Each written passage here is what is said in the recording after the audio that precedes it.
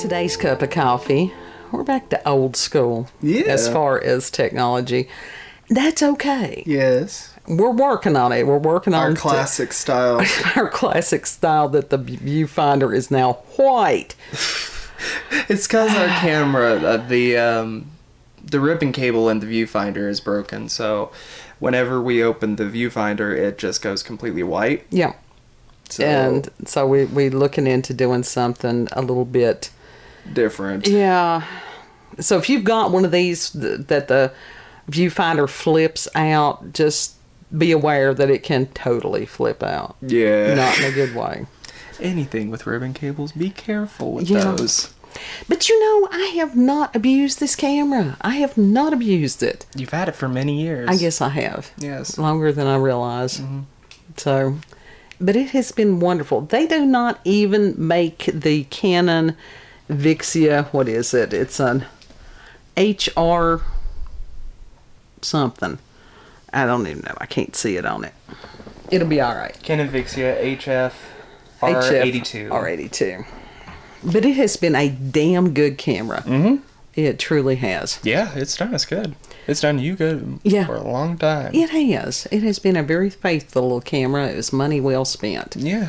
So hopefully we can get something in the near future. Yeah. That's... You've had to get it repaired once before. I did. I did have to take it to Johnson City, Tennessee to get it repaired and then go back after it. And I just don't have it in me to do that this time. No. I mean, I probably could mail it, and then that's just... No. That's a lot of hassle. Plus, that's a lot of money. It is. And actually, after they repaired it the other time, I could no longer take, like, just pictures with it for whatever reason. That's odd. I thought it was odd. Yeah. We do not have a lot of places around here that repairs electronics. No, we don't. And I think we've become such a disposable society that people don't even try to repair things. No, because most tech companies now don't want, like, phones or cameras, whatever, to be repairable. Right. Other than computers, you know. Right. And even those, that's like the Apple, that you did the impossible and actually... The MacBook. Yeah, that you replaced the battery when they're like, it can't be done. The only reason it could be done was because it was an older model that I could access easily. You did an excellent job on that. You really did. He doesn't give himself enough credit, so I will. It was all right for my first time doing that. It was all right. Yeah, I was way proud of you. Yeah. And well, it's like he's not giving up on the whatever gaming system that had the Ring of Death. No, At some point, he'll try it again. I just don't have the money for a heat gun. Well, I don't want a heat gun right now. It's not my main. I got an Xbox. That one's just a fuckery one until... Well, and it's okay because we could use that for other projects. Yeah. We have a way cool story today. Mm-hmm. I think this is just cool as hell. And this comes from Daily Mail and is by Erica Nardozzi. February 26th of 2023. We may or may not call him Barbecue. God, I hope not. It says a man has virtually memorialized his late father by creating a QR code for his gravestone so people visiting the cemetery can learn more about his fascinating life. Michael Barbecue.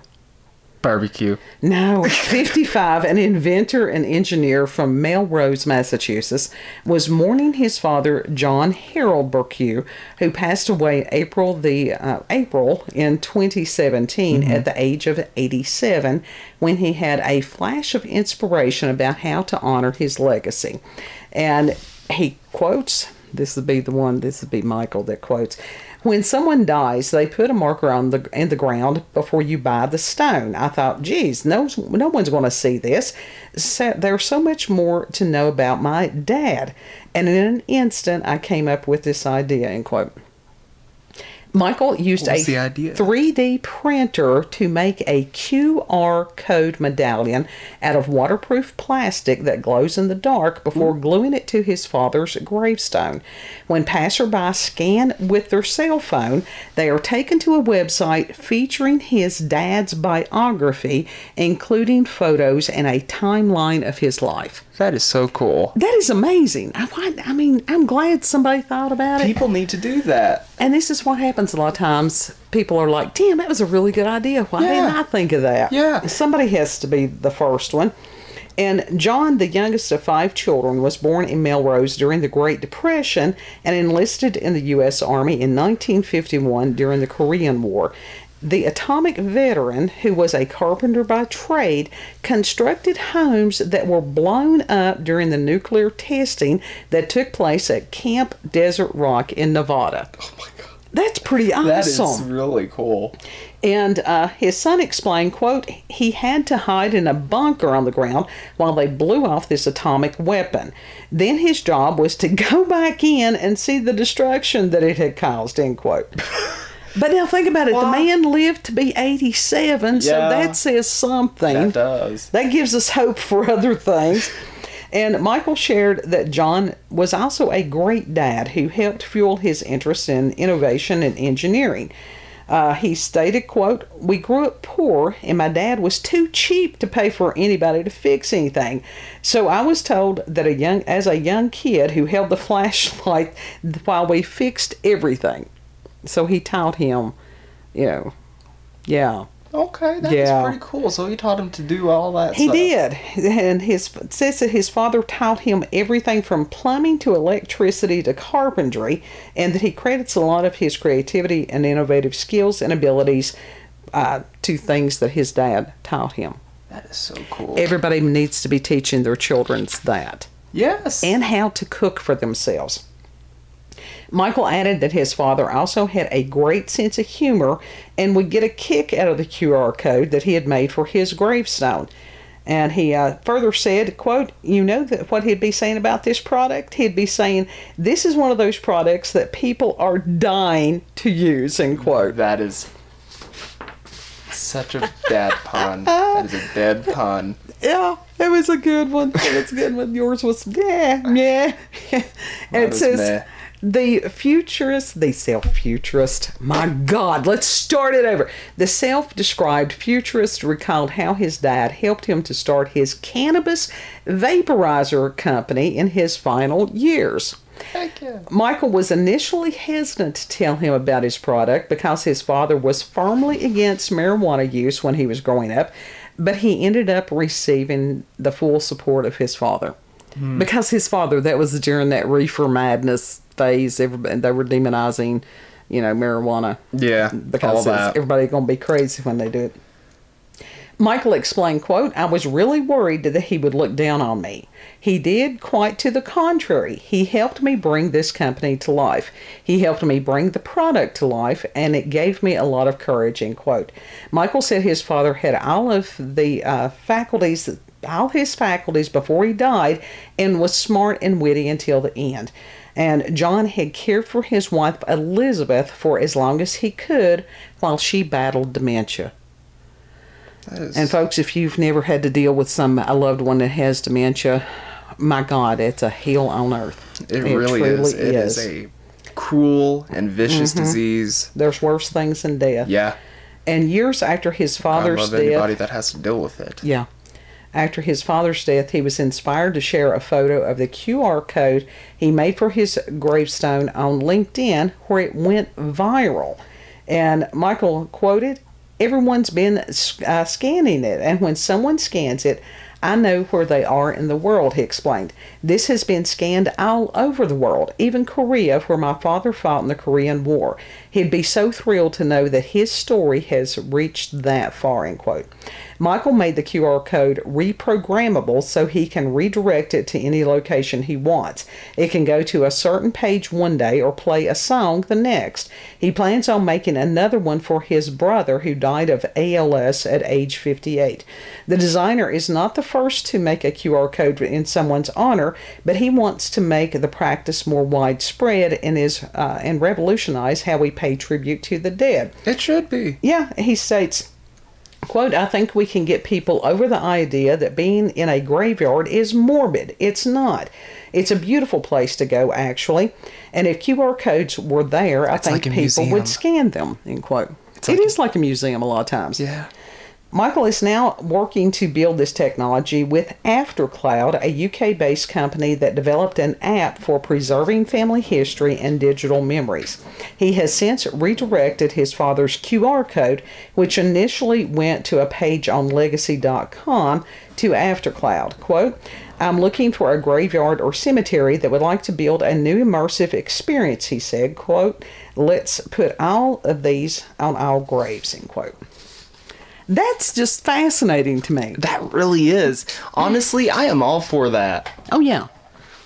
Like, the more ways to learn about the people, it makes them real. Yeah. It's not just a name. It's not just dates on a piece of stone. Like, that gives you a way to actually learn about the person. Yeah. And how cool would that be for future generations? That's so much history that will no longer be lost. Right. Right. I mean, all these, because youngest kid and I, we love cemeteries. We respect the dead. And as far as honoring the lives that are there, even the ones that we never knew. But it is such an amazing place to go. There is a lot of peace. No, we don't go there after dark. No. Because that's when some of the restless ones will come out, and we'd rather not. But this... Well, that and grave robbers. Yeah, well, you don't have to worry about that around here. Nobody's got anything that's worth stealing. Actually, they don't bury people with things anymore, so that's prevented quite a bit of the grave robbing. Oh, they don't? No. No, they give everything back to the family now. I figured they would. What? I figured they would bury people with stuff. What's the point? What's the point? But this would be awesome to be able to go through and learn about other people. It would be. To have snippets of their lives. Yeah. To be able to see who they were as people. Put a face on it. Yeah. Yeah. So that could give a totally different spin on going to a cemetery.